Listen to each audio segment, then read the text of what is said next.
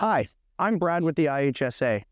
We notice oftentimes in hoisting and rigging on construction projects that workers don't know the advantages and disadvantages to different types of rigging hardware. So today we're going to be talking about our chain slings. We're going to talk about some of the advantages, the disadvantages, and we're going to walk through a proper inspection of our chain sling. Of course, we want to refer back to our manufacturer's instructions to ensure that we're doing the proper inspection and using the chain sling to the manufacturer's direction. Now, with chain slings, they tend to be very durable and long-lasting. They're much more durable than a lot of our wire rope slings and our synthetic slings that we find in the field. So they tend to repay the cost or the additional cost that's involved with purchasing a chain sling. They can be used in a large number of configurations. You can get them with multiple bridle hitches. In addition, they can be used in conjunction with other types of rigging materials, and they often have shortening hooks and different ways of adjusting them to different lengths, thus making chains a very, very versatile tool. Another advantage to chain slings can be that they're often able to be repaired by the manufacturer. Of course, we can't do any repairs on site, but manufacturers can often repair chain slings if they become damaged. Chain slings can also be used in higher temperatures. Unlike their wire rope and synthetic sling counterparts, chains can be versatile for a lot of different temperature ranges. So while there are advantages to using our chain sling, we also have to take certain precautions and understand some of the detriments to the chain sling. Now, our chain slings must be manufactured out of alloy steel. They need to be grade 80 or 100 or higher in order to use for overhead hoisting. We want to find that location somewhere along the chain. It's going to be labeled with an 8 or a 10 or a number along those lines to tell us that we're using the right grade of alloy steel. Chains tend to be very heavy, so we have to take some musculoskeletal precautions if we're moving them large distance, perhaps the consideration of using a piece of equipment to transport it from one location to another.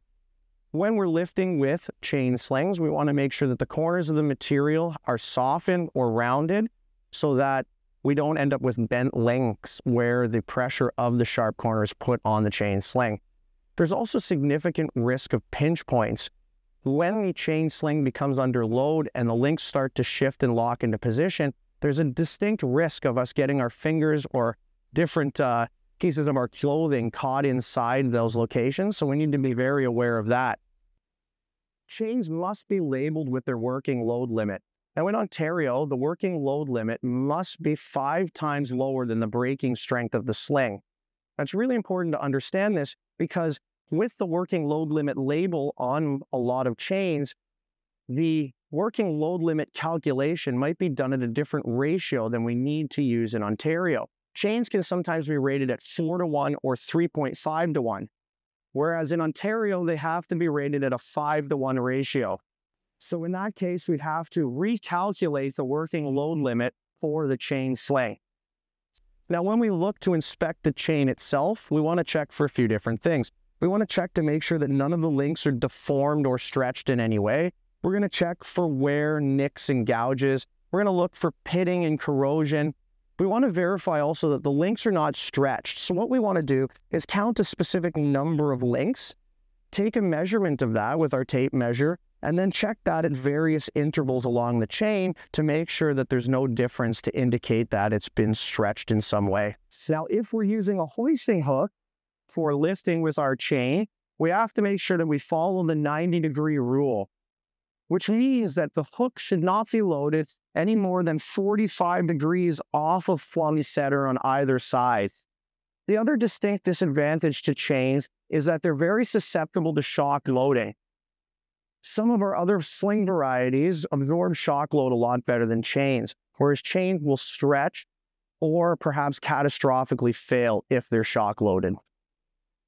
Now, to close out, we want to make sure that we're always lifting within the capacity of the chain. Always give yourself a safety factor because, again, all of our chains are rated in the factory under new conditions. So always lift within the capacity and generally upsize to make sure that you're lifting in a safe manner.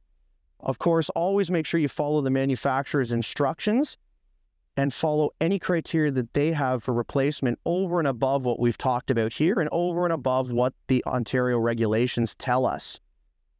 Thank you very much for listening to our safety talk on chain slings. Please visit our website at www.IHSA.ca and subscribe to our YouTube channel for more safety talks.